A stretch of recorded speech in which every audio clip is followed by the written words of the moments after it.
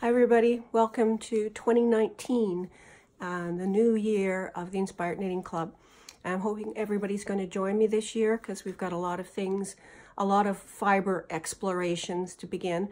This year, in January, however, we're starting kind of low-key, relaxed, almost meditative. I'm calling it knitative, where we're just exploring different stitches, relaxed, not a lot of shaping, just have an opportunity to relax. I think we need a little bit of that after the frantic holiday season.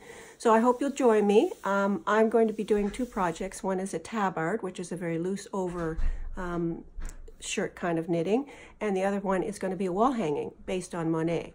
And this, by the way, I'm wearing is Holier Than Thou, which is a design from many years ago. But similar to this design, I'm going to be doing a vest that's going to have this kind of shaping. So this is down the road, by the way. I'm just throwing this in because I happen to be wearing it and you might be curious. So I hope you're going to join me this year.